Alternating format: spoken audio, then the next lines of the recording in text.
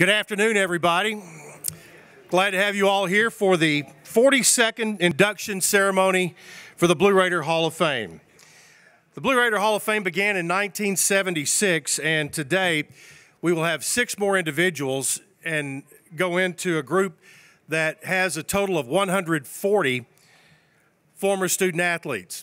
The purpose of the Blue Raider Hall of Fame is to identify and honor in a permanent manner those individuals who have achieved excellence in athletics at Middle Tennessee and those others who have contributed to the advancement of athletics at the university by their support in time or resources or both.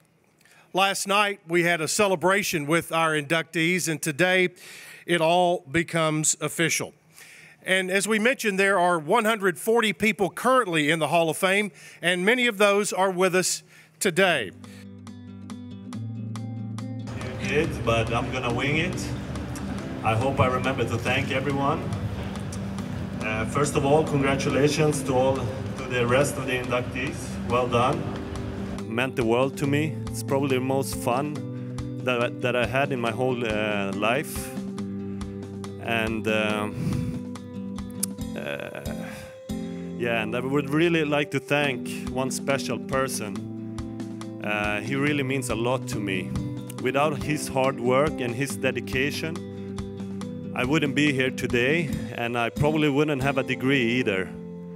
But, I mean, many hurdles later, and I came here, and I absolutely loved it. I had the 4 best years of my life, and I can't thank Dale enough. You know, it's been an awesome ride, and I'm very happy that I did it. Again, thank you to MTSU, thank you to the staff and administration, Zachy, Diane, Whit, Chris, Dr. McPhee, you guys mean the world to us. I said that last night. Emily and I have a lot of great memories here from Murfreesboro. We got married while we lived here. I got my first job here. Scarlett was born here, so we'll forever be thankful to MTSU and Murfreesboro.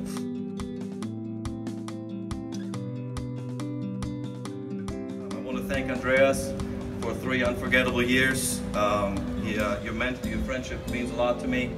I know we went our separate ways after college, but I cheer you on every time I can do so.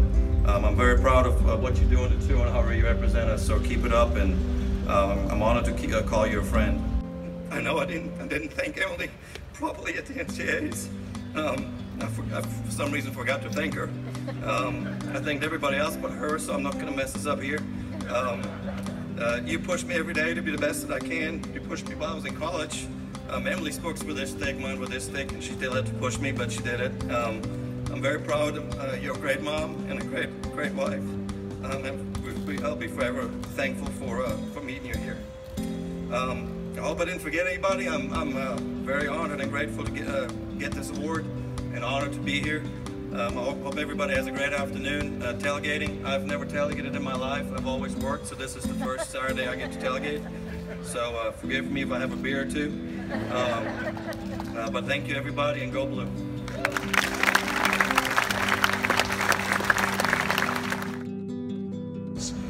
He's had 7 regular seasons, 7 tournament titles in 12 years.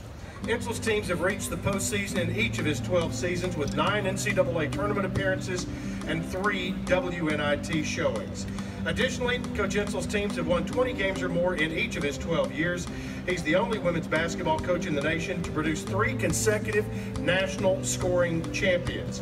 Coach Insell has developed 6 All-Americans and 5 Conference Players of the Year at Middle Tennessee. He has also been the head coach for 16 of the 31 players in the program's very exclusive 1,000-point club. Please welcome the newest member of the Blue Raider Hall of Fame, Coach Rick Insell. Everything that I have accomplished, every job I have had, and any success that I have enjoyed traces back to my Blue Raider roots. This is our bond. We cheer for one another, we believe in one another, and we celebrate one another's victories. Thank you for allowing me to be part of this exclusive group.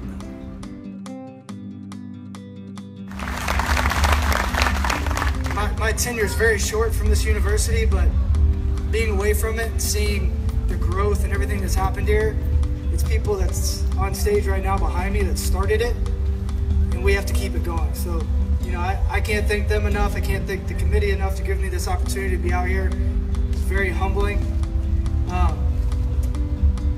But one thing I've noticed as I've sat here and I've watched the last day and a half is the character and the humbleness that's on this stage. From the inductees to people that have already been inducted, it made me even more proud to be a Blue Raider, because I came here for that reason. I came here for the grit.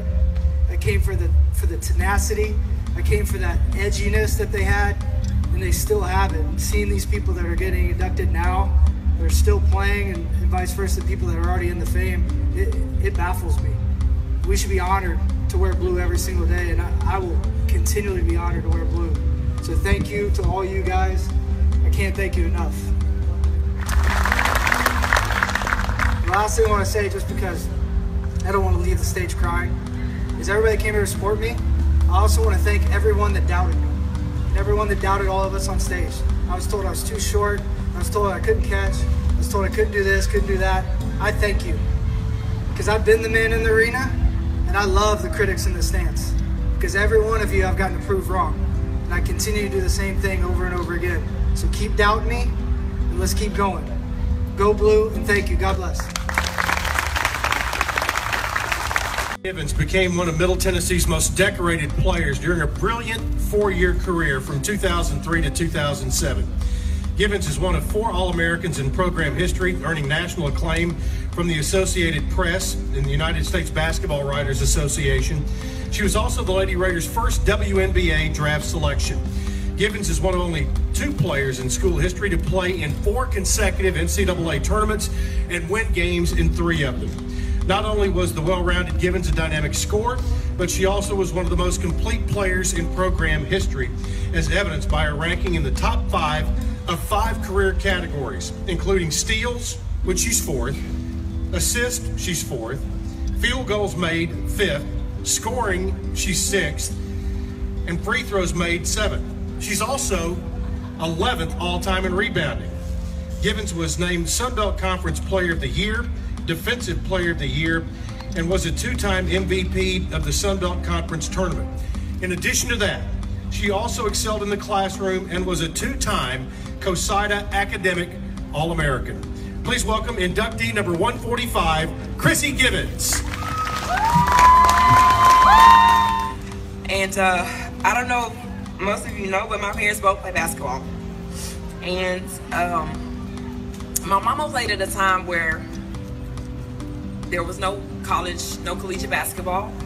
And they could only dribble the ball 3 times, imagine.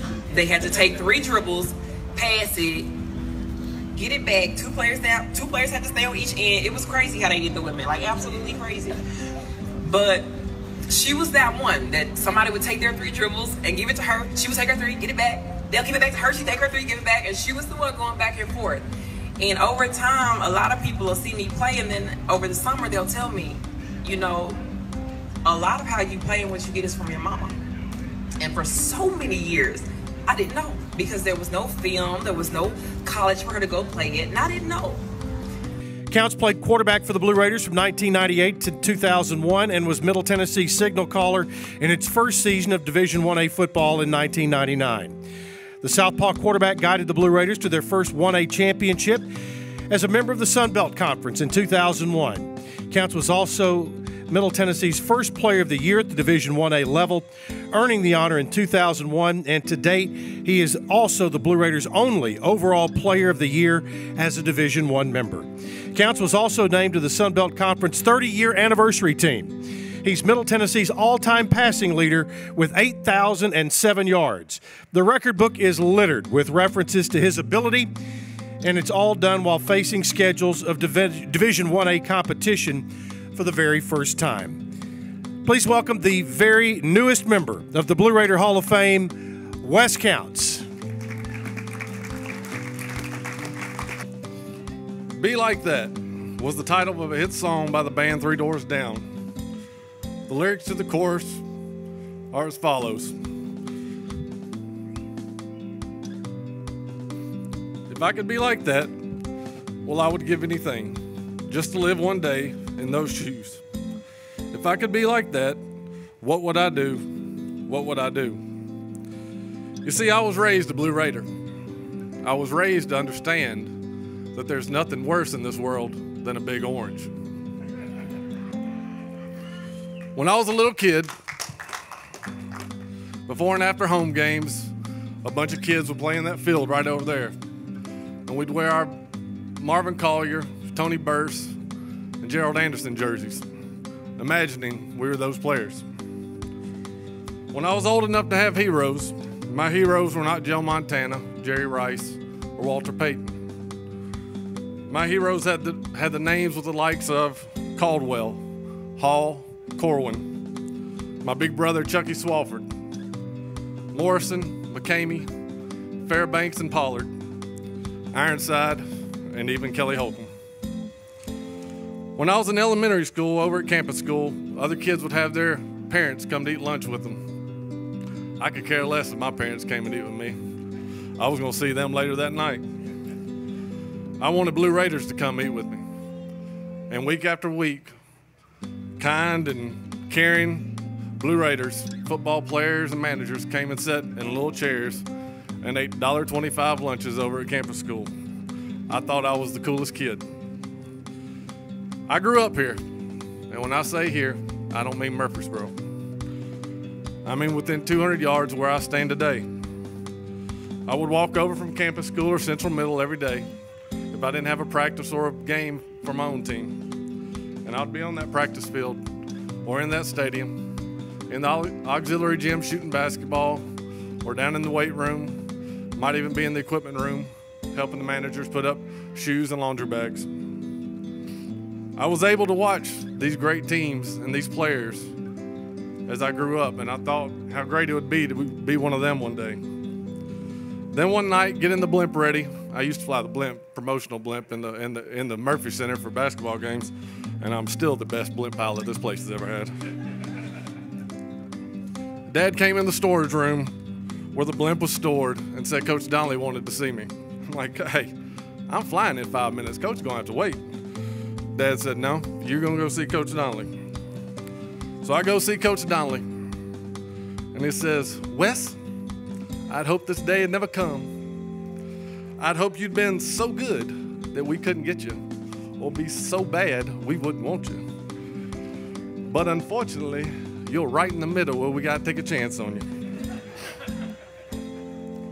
So I became a Blue Raider. I redshirted my first fall, then worked my way up to number 2 on the depth chart the first spring. After spring practice, I had a meeting with Coach Robbins, our quarterback coach, and he informed me that I was number 4. I believe his words that he did not want to even give me a chance to play. He said he was too old to play a freshman. The last freshman he played about killed him. That freshman was Kelly Holcomb. Fast forward to the season, Tennessee State, first game in the new stadium. And the cool part is Coach Robbins and me are standing on the 30, all by ourselves. And he says, you've been waiting on this your whole life, haven't you? Yes, sir, I have. So we come back to win the game in the first game in the renovated stadium. And finally, and the most important, we won a Sun Belt championship. One of 2 in the 1A era. So I'm fortunate and grateful to be able to play at this university that I love, with a great group of guys that had a little success when nobody expected it. So when you see those kids playing in that field over there before the game, just keep in mind they may be the next Blue Raiders. Now, I've been around here for a long time, and I intend to be around here for a long time to come. But there's one thing that I want to leave you with, and it's been bugging me for several years.